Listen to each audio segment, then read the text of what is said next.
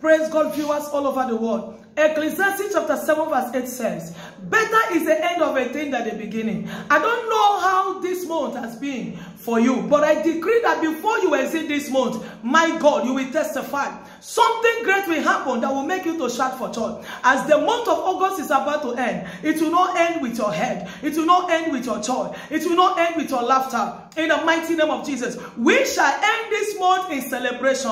We shall end it in joy upon joy. And I prophesy favor upon favor upon favor in the mighty name of Jesus Christ. The evil that befalls people whenever the month is about to end will not see you, will not see your family. I decree and declare the God of 11th hour, the God of injury time, the God of 0 hour, the God of last hour will show up for you. Even if it's remaining a second for this month to end, I decree to you something great will happen that will command a total change in your life for good unto the glory of God. In Jesus' mighty name we pray. God bless you. It is done. I see a release of visa.